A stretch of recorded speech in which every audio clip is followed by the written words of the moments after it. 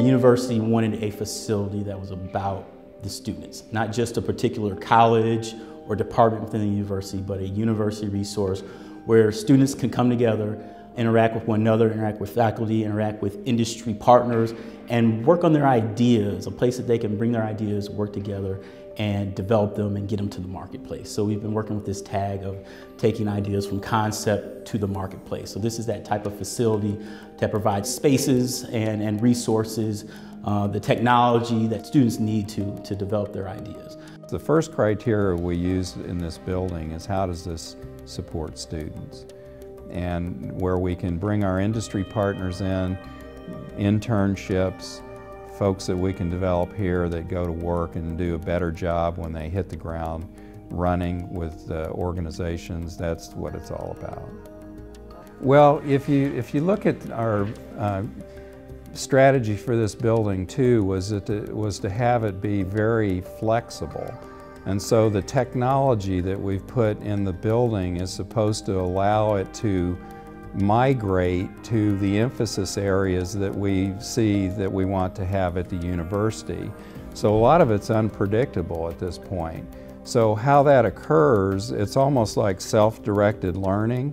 You're trying to give an environment that people can learn how to best use it to apply to, their educational needs.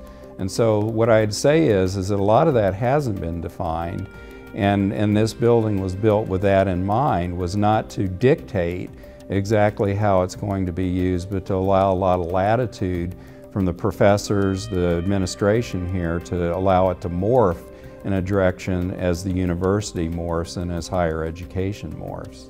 One of the things that we did had the raised access floor system. That allows us to carry all of our utilities underneath the floor, providing some flexibility so when we do reconfigure a space, we don't have to reconfigure the mechanical systems, we don't have to get up in the ceiling, do a lot of construction, and then accompanied with that are the demountable wall systems that we have throughout the building. That allows us to easily reconfigure the building, reconfigure the spaces, create larger spaces when we need them, create smaller spaces when we need it, and really meet the dynamic need of this building through flexibility. One of our goals was to have the architecture and our furniture components very mobile and flexible, so as the program needs changed, these components could serve those ever-changing needs of the users. So most of our furniture are on wheels. The tables flip up and you can roll them out of the door, which I think is an awesome feature. They really are able to share information and to look at information from different viewpoints in a way that we were never able to do because the classrooms just wouldn't support that type of interaction. So I think that's really a distinctive nature of the building too, is that it offers so many ways of expression and creativity that's really opening us up to a whole new way of looking at education. I believe that the elements that we see and are characterized and utilized in this building are those that really define our future.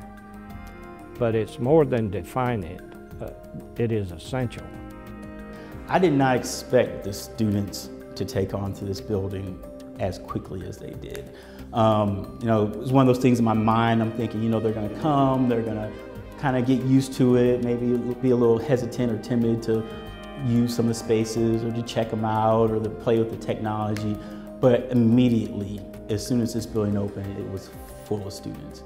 And not only was it full of students, not only were they filling the tables and every project room was full with groups and study teams, they were using the technology. They were interacting, they were touching, they were feeling, they were connecting, and they caught on it really quick, and that was a great surprise. So a lot of people make the comment when they come in and they say, does it look like what you thought it would? And I said, it is fantastic.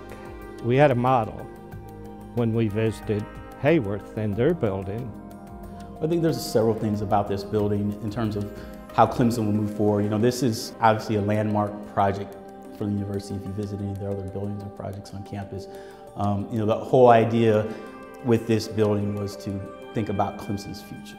I just don't think you can quite visualize all the features of flexibility and education until you see it.